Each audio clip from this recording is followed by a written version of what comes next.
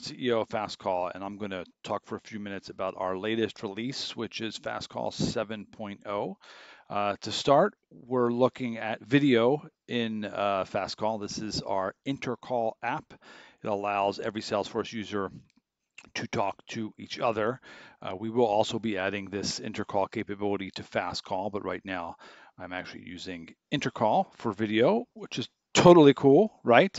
So I'm going to minimize this window. Maybe I'll just actually cancel out of this. So this is Intercall. Intercall surfaces all Salesforce users in the org. We have in Fastcall what we called our internal dialer. So Intercall really externalizes that, and we see here we have sort of a similar representation of Fastcall users. We released this as a standalone app, but again, we will pull the capability over to Fastcall as well. So I see here, this is new. Something's bouncing around here. Got a message from Mark Benioff. That's pretty cool. Well, hey, Mark, is it a C or a K? I never quite remember. Pretty sure it's a C. Hey, so how about that? So that's actually kind of new. So I'm over here on my cell phone and I'm going to text back and we're going to see we have some new notification now. A bunch of stuff. Oh, I never sent that. A bunch of stuff is actually new here, both in SMS and calls. There's some new audio notification, which we don't hear now because we're on the video, but there's a new optional audio indication to tell us that a text has arrived. The search is new, so we can now search for texts. And we can filter. So the filter and the search are both new. So for SMS, we have inbound, unread, and outbound. For calls, we have inbound, outbound, internal, missed, and voicemail. There's a few new settings around voicemail as well. And then, of course, search. So let's actually look at voicemail. So this is new. I can now listen to the voicemail right here. And then there's a new option to say that we've reviewed the voicemail. So if you have a voicemail, we wanted to give you the ability to listen to the voicemail and also say that you've actually listened to the voicemail. So that's a new setting on voicemail, just to say that voicemail was renewed. Um, so the notifications here are new. It's actually, so there we see. So couldn't really hear it. My volume was down a little bit. Let me turn it up. I can probably send another one. Maybe you'll hear it.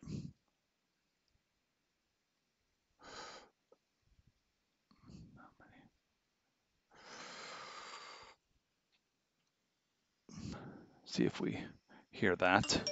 Oh, so there it is. So that's new.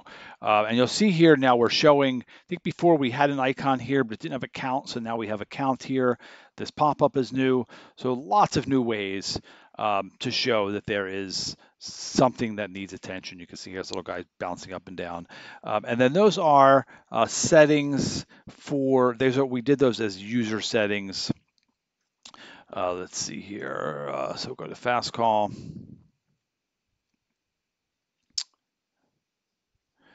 And settings, and we have those two as user settings. We have more planned. Many parts of the application. We're actually very hard at work on our updating the UI for inbound calls.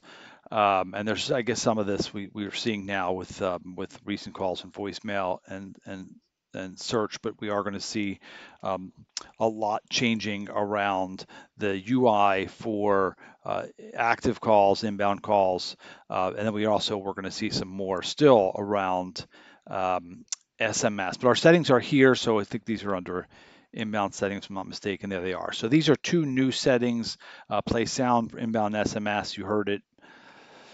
That's a pretty standard sound. Not certain whether it's sort of dependent upon the OS or not, but the user will be able to turn off or on the sound and the notification for SMS. So these are both new, and these are inbound settings for the user. So that's available in Fastcall 7.0. I didn't say it's November 2020.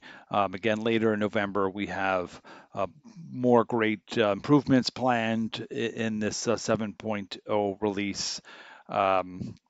around is again around inbound calls. I think one other area that we may have updated in this release is the ability to sort a list and dial by list. I haven't really played with that yet, so um, I know there was an update. I can look through. The release notes will be on our website, so we'll be able to see all the specific updates there. Anyway, so hopefully it was helpful. So I think this is now sortable. There we go. So this is sortable, and it wasn't before. Also, even create a date, right? Okay, so shoot us a note if you have any follow-up questions. Otherwise, we will see you soon.